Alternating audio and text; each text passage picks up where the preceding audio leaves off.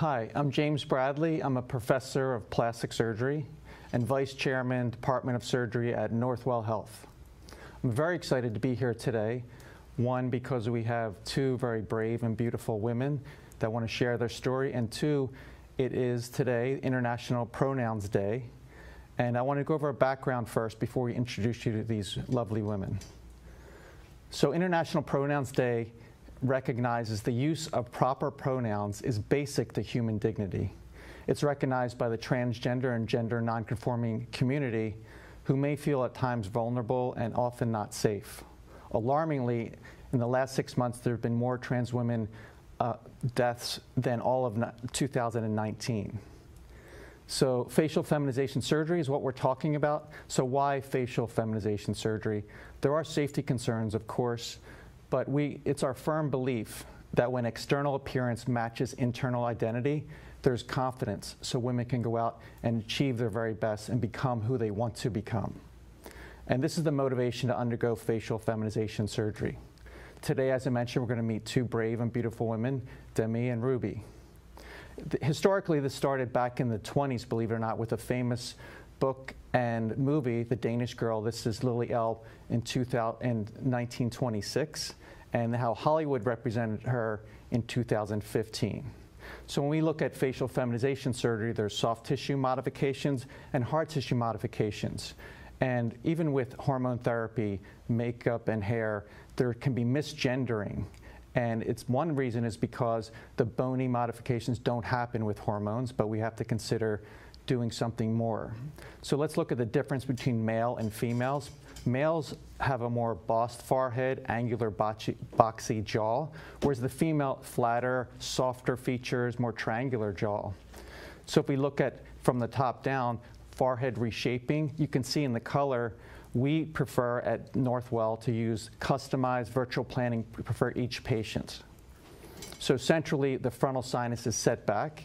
Laterally, we contour, remove the overhanging bone, and that allows us to do a brow lift and lower hairline. So you can see that by the schematic, we change from convex to a flat surface, and on the right, we use a resorbable plate to fix this in place. So you can see schematically the subtle improvement above the nose. You can see laterally a depressed brow to a raised brow.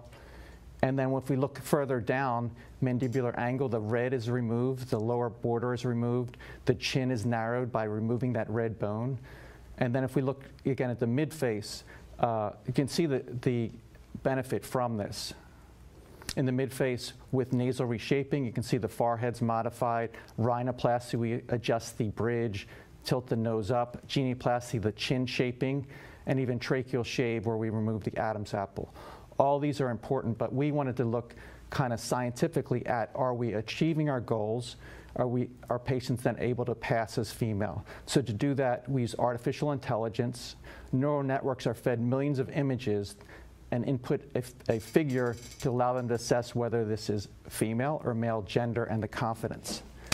What we found was that the computer recognized male and female gender very accurately, but preoperatively 50% or more, about half, were misgendered, but postoperatively they were close to females. So this was very interesting, but it's also not computer we're looking at, but people.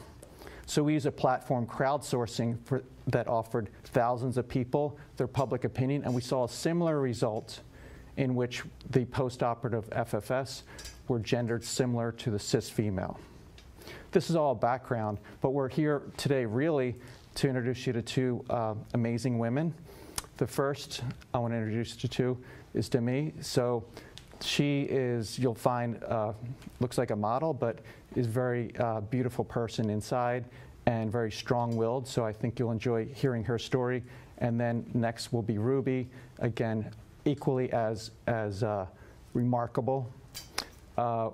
What I expect and predict is that they'll have an influence on others that will want to become their authentic self.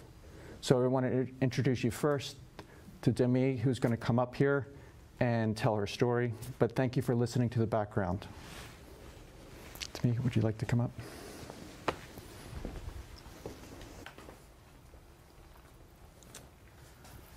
Good morning, all. I'm Demi, and I'm extremely happy to share my story with you. So I have been on my journey of transitioning for the past 5 years.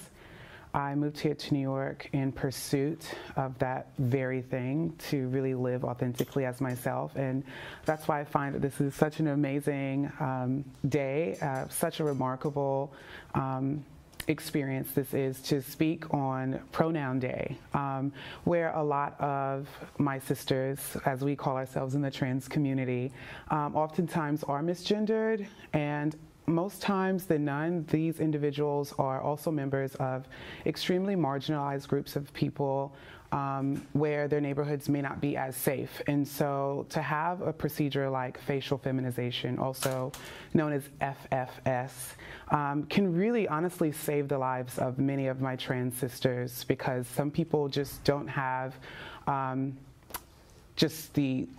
honestly, they don't have the goal to live authentically as we do, and they also lack empathy, right, with other individuals that may not live or walk the same life that they do.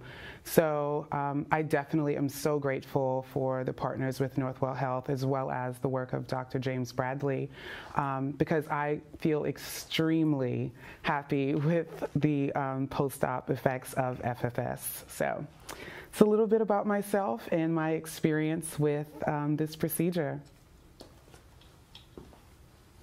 Thank you very much. Thank you. I forgot to mention on a personal note what a wonderful experience it was for me to take care of Demi and Ruby, and I learned so much from this, so I'm grateful for them to have that opportunity. And next I want to introduce you to Ruby, who will come up and say a few words. Ruby. Hi, good morning. My name is Rubi Lacroix, and I am starting to be a medical professional for Northwell Health, and this is really important for me because this was life-changing. This surgery helped me in so many ways to feel authentic, and it's kind of emotional because a lot of us are denied jobs. There's so many things we cannot get because our outside might not match the inside. And this is when Dr. James Bradley came in, and I was doing my research, and as I saw the reconstructive procedures that we perform on children, and I saw the maxillofacial work on these people, and I thought that it was amazing. And that's what really, inspired me, and I said, I will give it a try.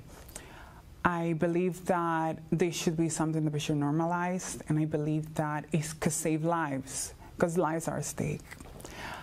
I also wanted to mention that it should not be so hard for trans individuals to find care. A lot of us are lacking care, and I truly am grateful. I'm truly grateful for everything that Dr. Bradley did for me. Thank you very much. So now you can see how beautiful they are, but most importantly, I really appreciate their bravery, not just to undergo something like this, but to come out here today and share that with you. It takes a lot, and I think a lot of people will learn from that. So their message is that with facial feminization surgery, with all the things that it takes to be feminine, to feel feminine, it allows them and may allow others to live their authentic life, and we're here at Northwell Health to help with that. We have a transgender center both in Long Island and in Manhattan. We're dedicated to work with patients to achieve these goals and to help in any way we can. Thank you very much for tuning in. Appreciate it. Now, please feel free to text us any questions. We'll be happy to address them either to Ruby, to me, myself. We're here for any questions. Thank you very much.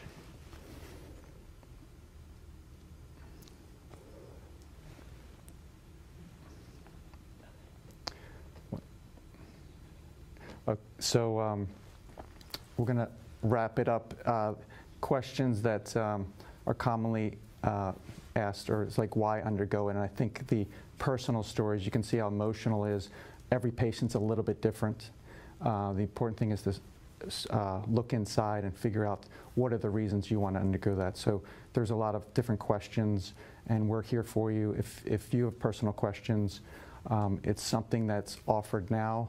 It's something that seems to be evolving and new and asked for more and more, and it's becoming more and more accepted in the community, accepted often with insurances because they recognize the need for this. So again, thanks for tuning in. We're happy to, again, to answer any questions in the future. Thank you very much.